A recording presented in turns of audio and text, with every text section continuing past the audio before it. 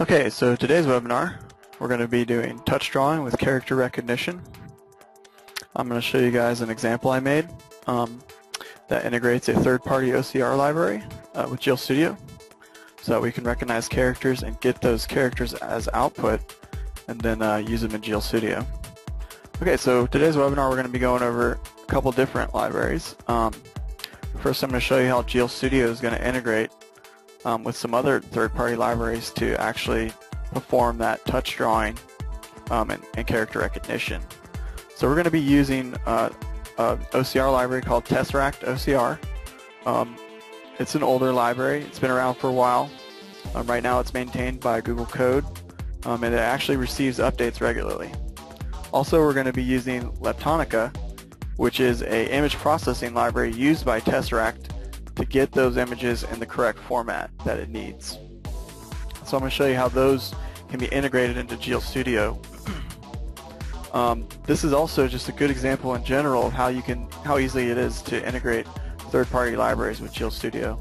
And so we're going to use these two libraries. These two libraries use each other, and GeoStudio is going to use them to actually create a touch recognition example demo. Here you can see I have the demo that I built, kind of integrating this.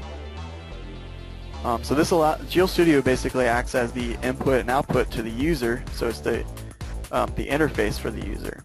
The user is able to use the touch features of GeoStudio to actually input that touch character, that drawn character, and then GeoStudio will get that data and send it off to the third-party libraries and then receive the output and then display the output back to the user.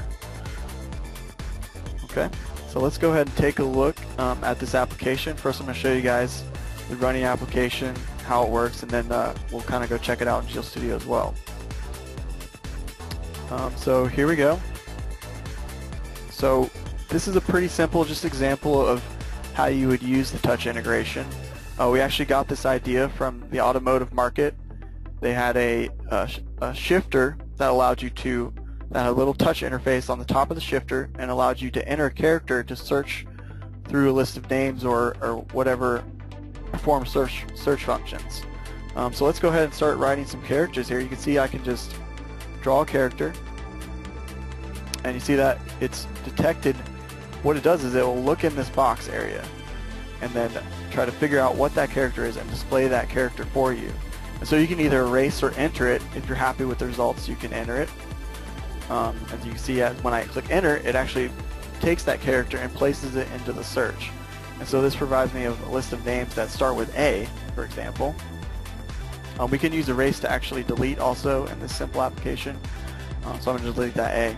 And you can see that sometimes if you don't draw your characters very good, it won't be able to figure out what it is. So this one still got it there. Let's try a little crazy. So it tries to guess what it is. And you can see that actually Tesseract is able to process many different characters at once. So in this case, it actually thought there was two characters in here, and it's showing me two characters. But in this demonstration, we're only going for one character. So let's go ahead and look through some of these letters. You can see we already did A, B, C. So it's pretty good. It's very fast. For the free and open source. There are more powerful OCR libraries out there, but they usually have proprietary licenses. A lot of them are over the internet, so you'll actually send your image data over the internet and they'll crunch that data with powerful servers in the background. Let's try a harder letter. So G is pretty hard. It usually does not get G. Oh, there it goes. I got it there. So I can show you real quick how this search function would work. So let's say I wanted to find somebody's name. I put in a character, get an S. Oh well, I don't see their name in there. So let's try another letter. Put an H. Oh, here they are.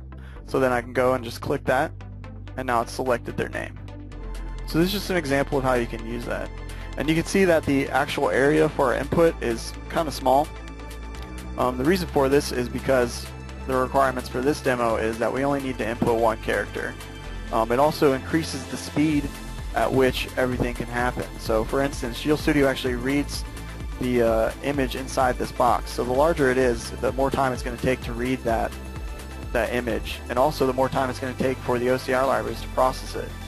So in this case, you want to keep that input area small to increase the speed and efficiency that your application will work.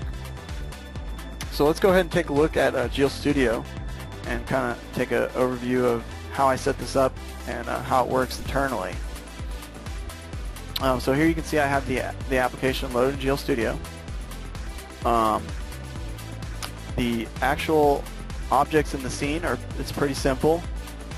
There's a scribble area down here, so there's a callback on that anytime you touch in that area it will start drawing the lines, and I actually also use some ellipses in there to smooth out those lines. And then there's also the list group up here, so this is where it actually does the search when you input some characters, and there's also that background frame. So the actual objects in the scene are pretty simple. Most of the complex stuff is in the code where they're actually processing the image.